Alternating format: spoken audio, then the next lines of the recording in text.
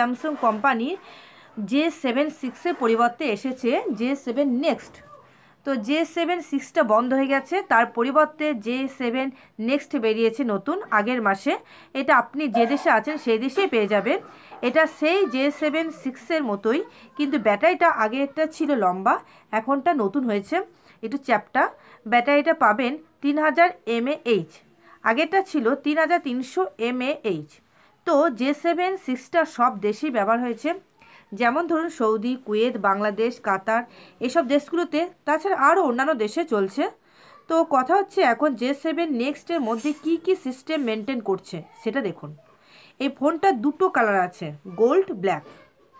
Mobile কেনার পর বক্সের মধ্যে থাকবে হ্যান্ডসেট, চার্জার, ইয়ারফোন, ব্যাটারি, কি ফিচার মধ্যে থাকবে 2 GB RAM, 16 GB ROM, expandable up to 256 GB, 5.5 inch HD display, 13 megapixel পিছনে ক্যামেরা এবং সামনের camera 5 megapixel, 3000 mAh battery, Exynos Octa-Core 1.6 GHz processor.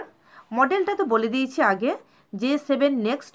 অবশ্য এটা স্মার্টফোন, সিমটা ডুয়েল সিম, resolution type HD, resolution 1280x720 pixels, display colour 16M, OS বা operating system processor features. Operating system হচ্ছে Android নগট 7, processor core octa-core, memory and storage ফিচার্সটা দেখুন কত।